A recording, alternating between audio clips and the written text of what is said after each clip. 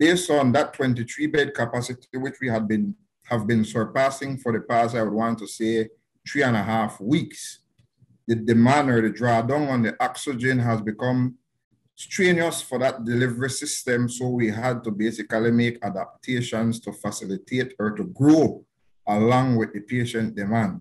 So basically you're saying because of the increase in patients over an extended period, or because of being at capacity in terms of patients over an extended period, the demand on the oxygen has increased from patients? Yes, and it's the demand overall. However, what has created a strain on the system is the number of intensive care patients that are connected to these high flow machines. These machines are being asked to deliver oxygen at a rate of up to 80 liters per minute. So that's a very, very high flow of oxygen. And because of the interim delivery system that we had, the distribution, it's not a shortage of oxygen, but the distribution system has become inadequate, and we had to modify.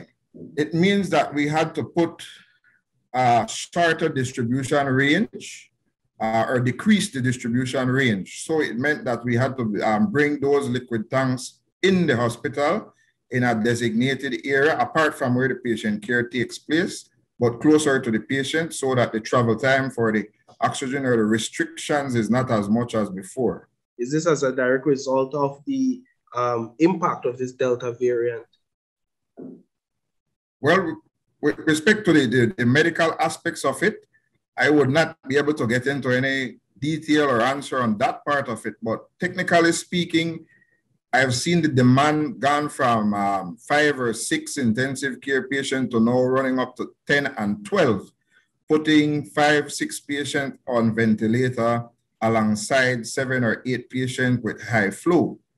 So that oxygen demand is immense on the distribution system. So that's the reason for the modification.